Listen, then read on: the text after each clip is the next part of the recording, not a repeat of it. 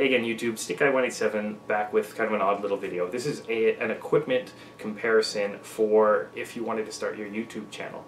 So what I've got is I've actually got the Canon R50 in front of me. I've got an iPod filming off to one side, in this case it's an iPod Gen 5, and I've got the Sony CyberShot filming off to the other side. What I've originally used for my channel is I did use the iPod.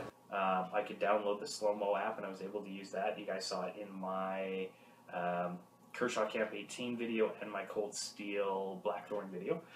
It does offer that functionality, but obviously it's limited.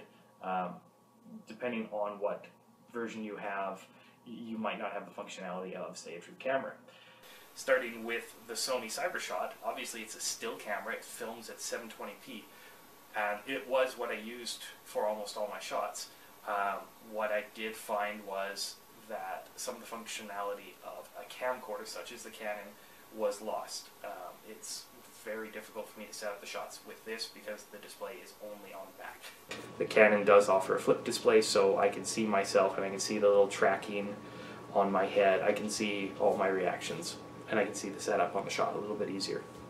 So when you're starting out your YouTube channel, it's a good idea to check what you've got. Webcams, they're great, they're cheap, but unless you have a higher end one, they tend to be a really grainy shot, and that might make people not want to check out your channel.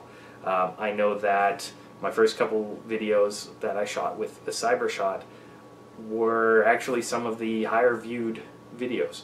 So it's just an idea for when you're starting out. I'm not going to review the cameras individually. This is just one of those ideas videos. So thanks so much for watching this video. This kind of thing I hope helps you guys out when you're starting your own YouTube channel, or if you haven't even started it yet and you were just thinking about it, I hope this helped you out a little bit. Until next time guys, I'm StickGuy187. Stay sharp. Stay sharp. Stay sharp. And in focus.